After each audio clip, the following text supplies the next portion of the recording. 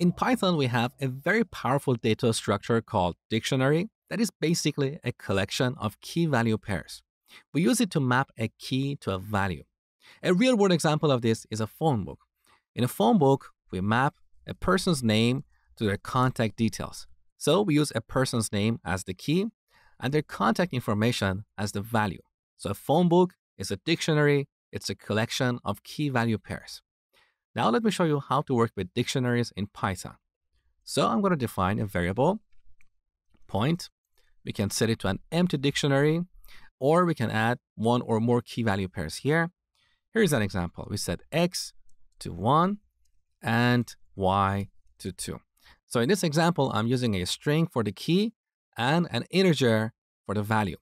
In Python, we can only use immutable types for the keys, so quite often we use strings and numbers. But the value can be of any type. There are no limitations. So here's one way to define a dictionary. We can also use the dict function. Just like we have the list, tuple, and set functions, we also have the dict functions that we can use to create a dictionary. So let me redefine point by calling the dict function. So when we call this function, we pass one or more keyword arguments. Remember keyword arguments? So x equals 1. This is a keyword argument. We can also set y to 2. Now, I personally prefer the second approach because we don't have to deal with these quotes. I find this syntax a little bit cleaner and shorter. So now we have a dictionary. We can get the value associated with a key using an index. So point of x. Note that our index is the name of a key.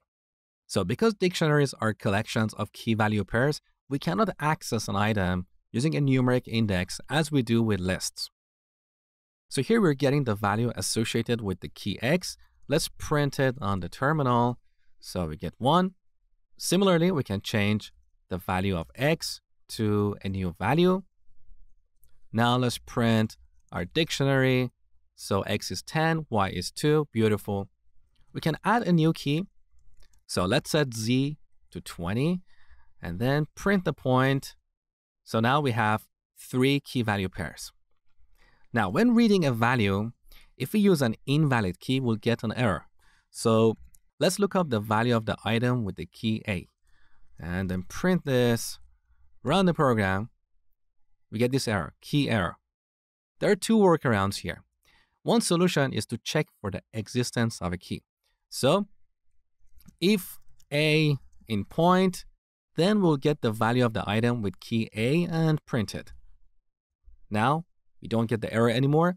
The other solution is to use the get method. So instead of using brackets and the name of the key, we call the get method. Here we pass the name of the key. Let's print it. So if the key doesn't exist, by default, it returns none. Or we can pass a default value as a second argument. So we say, hey, if you don't have an item with the key A, return 0 by default. Let's take a look. Now we get 0. Beautiful. To delete an item, we use the del or delete statement. So delete point of x.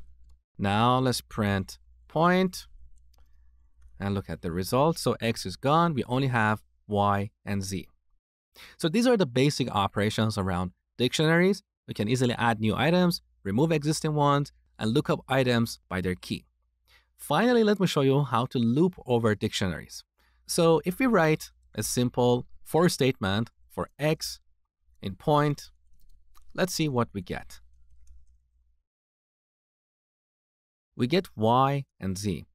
So in each iteration, our loop variable will hold the key of an item. So it's better to rename this to key. Now we can print the key as well as the value associated with the key. So we write point of key. As you can see, y is 2 and z is 20. There is another way to iterate over a dictionary. So here we can call point.items. Now let me rename key to x and just print x. Let's see what we get. So in each iteration, we get a tuple. In this tuple, we have the key and the value. So we can unpack it right here.